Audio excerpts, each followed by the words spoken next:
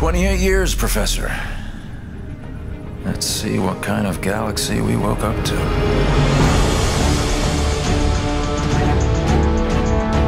We had a very specific story we wanted to tell, and in particular, new characters that we wanted to introduce. And I think RTS players have higher expectations from story, and we wanted to make sure we did that in the strongest way possible.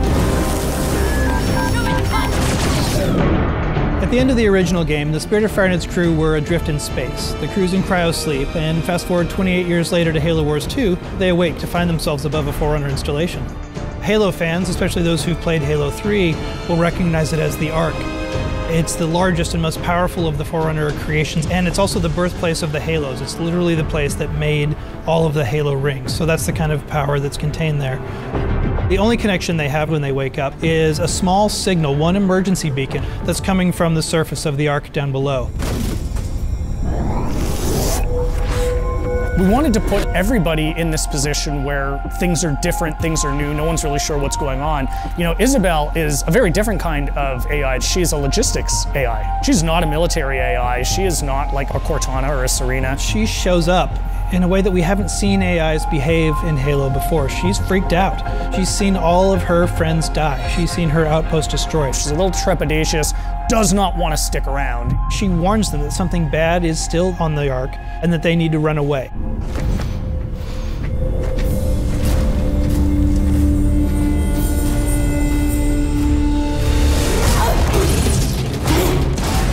The Spartans from Halo Wars, last time you saw them was in the original Halo Wars, just tearing down a pack of elites.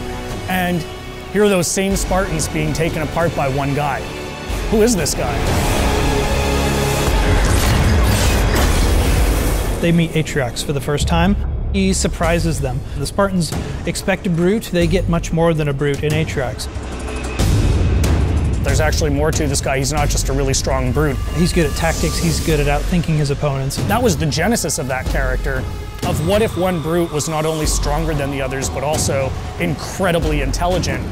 Atriox is something the universe hasn't seen before. The fact that he can surprise and then beat 3 Spartans in hand-to-hand combat sets the stage for who's in charge of the Banished and the kind of threat they pose. From a visual standpoint, we wanted to carry over enough of the original Covenant technologies, but at the same time, being in your face, more about hard hitting and close combat. You know what a Wraith does if you've played Halo, but you've never seen a Wraith look like this before. Lots of layered armor, lots of ramming spikes, things that spoke to a brute's sensibilities and aesthetic choices. This is who they're going to have to fight. This is who Captain Cutter has to beat. Our astronavigation system can't pinpoint a location. We're not on the map anymore. But as the captain of this ship, he is 28 years out from his last set of orders. Like, what do you do when you are supposed to report into this hierarchy, but you literally haven't seen them for almost 3 decades?